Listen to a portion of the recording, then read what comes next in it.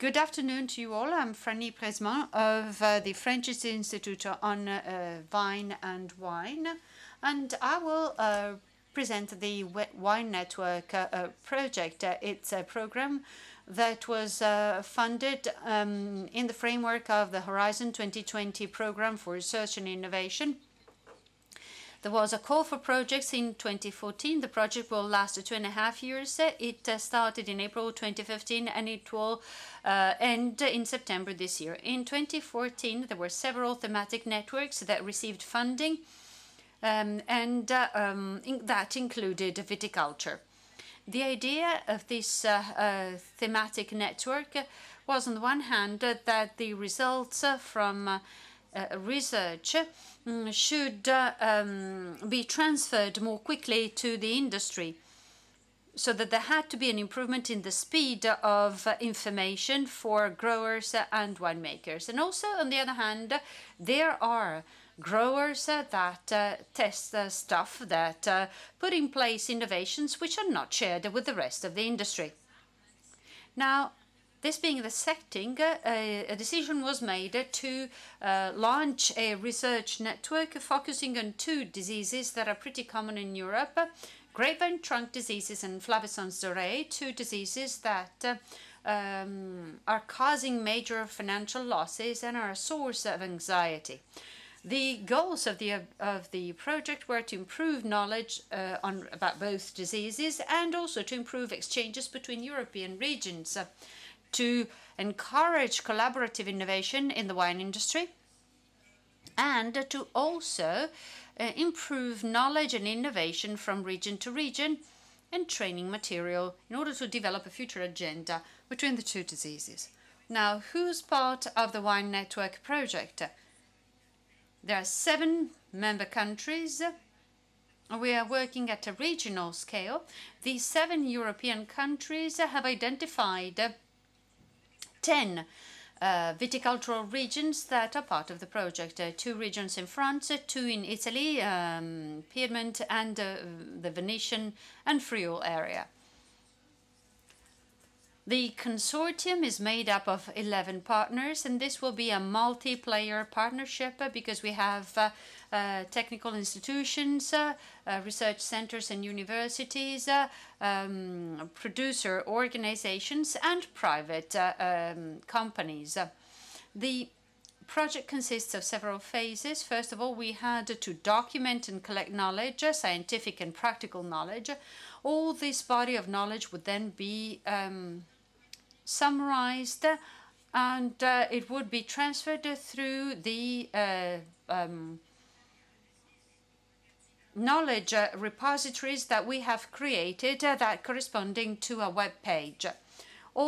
That contains all the current information that we have about grapevine trunk diseases and Flavescence Dorée, in order to recirculate that to European wine growers and Europe, with the EIP Agri website that shares a large body of knowledge. The Winetwork, the structure was a bit unusual. We have created a group of facilitating agents, facilitators that belong to the 10 wine growing regions, with in contact with European technical work groups that are responsible for scientific acquisitions about GTD and Flavescence Dorée, and also in contact with regional technical groups that are made up of consultants, experts, and wine growers in the region. These people exchange knowledge with a top-down and bottom-up approach. How did we document practical and scientific knowledge? Well, first of all, our facilitators and the technical committees worked on the documentation of practical knowledge, hands-on knowledge, field knowledge, if you will. And we basically carried out over 200 interviews everywhere in Europe in the viticultural regions that made it possible to observe practices that growers put in place to counter GTDs, and also the ability for the growers to put in place innovation locally and identifying the needs. On the other hand, the scientific groups, work groups, have taken a review of the existing literatures and have organized meetings. All of that is collected and placed in our knowledge repository. Scientific knowledge is supported by scientific papers, and also we have hands-on knowledge that comes from the field, and all of that is summarized and made available in a new format.